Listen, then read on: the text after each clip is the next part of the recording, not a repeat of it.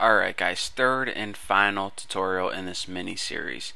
And let's go ahead and get rid of all this crap right here because we are only interested in the view did load method. Now in the last tutorial what we did is we saved all that data that we needed, or any data that we needed, into a file. But we're saying, alright, it would be kind of useless if it's just chilling there in a file. What we need to do when we start up our program is extract that data from the file and use it in one way or another. So the cool thing about this is there's a method already built in to when your application starts up. Every time your application starts up, a method called viewDidLoad gets called. And what this method is going to do is whatever you want it to do. So let's go ahead and override this and make it do what we want it to do. So let's go ahead and first get a path to our file. So ns string, just go name it file path, and go ahead and set it equal to self path of file. So we used it right here, right here. Do you guys see the usefulness of having an own separate method? Check this out. Instead of having to write all this code once and then twice again, we just called it right here and right here. But anyways, I'm rambling.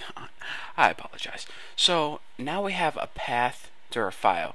So now we need to make an if statement, and we need to check if the file exists.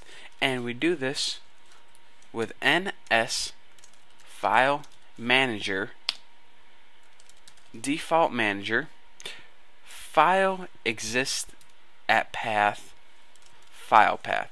So we're pretty much checking if my file.plist is even existing. And here is why we need to check if it even exists first. Because what we're going to be doing is we're going to be grabbing the data from it and trying to plug it into our text field. But if there's not even a file there at all, and if you're saying, alright, why would there not be a file there? If this is your very first time running this app, of course, as soon as you load your program, there's not going to be a file yet because it didn't even run the code to create it. So it's going to try to look for a file and try to extract data from it that isn't there. So that's why you need to make sure that the file is there before it starts getting data from it. So anyways, if the file exists, and any time aside from your first opening time running this app, this is going to be true. So what we want to do if the file exists is create an array, ns array, name it array like any other one, and go ahead and set this equal to ns array, allocate some space in it with contents of, you almost got it there, Xcode, file. Now what file? File path. There we go, right there. And now what we want to do is remember, this file is pretty much an array, and the information we want from this array is in the first object. We covered this in the last tutorial. So what we want to do is in our field, I'm just putting it in my text field, but you can put it on a label, you can just print it out on a screen or anywhere you want. But what I'm going to be doing is taking the first object from this array, which is a string at object 0, and I'm going to be putting it in our text field right here. So now whatever was the last thing we typed in our text field is now going to get loaded into our text field. And after this we need to go ahead and of course release our array. Why not?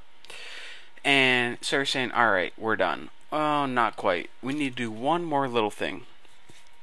See, there's kind of a weird thing here. You don't really need to understand what's going on, but anyways, we're going to be working with something called notifications, and we actually need to register to be notified. Well, I'll show you guys I'll type the code for UI application.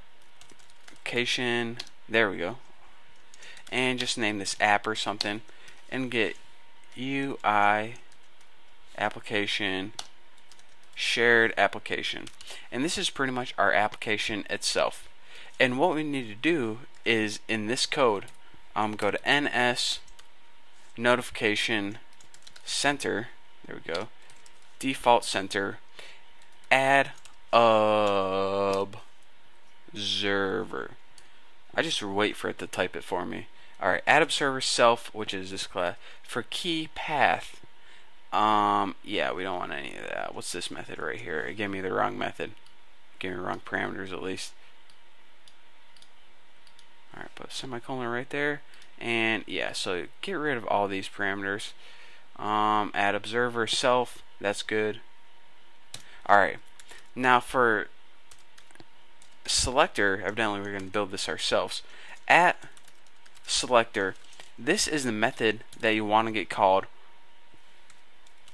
Application will terminate. There we go. Now it started typing in some stuff for us.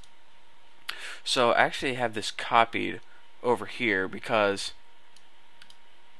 let me just go ahead and do this and I'll talk you guys through it.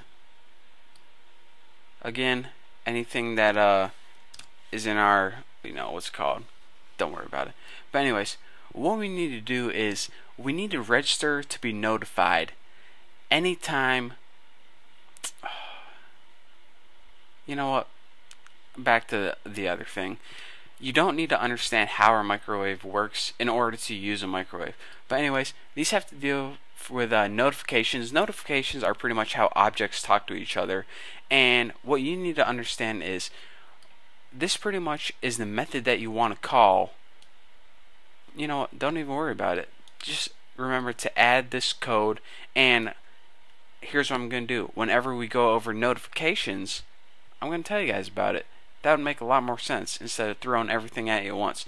So anyways, let's go ahead and build this tutorial, and maybe if I have time to talk you guys through this instead of my ramble on.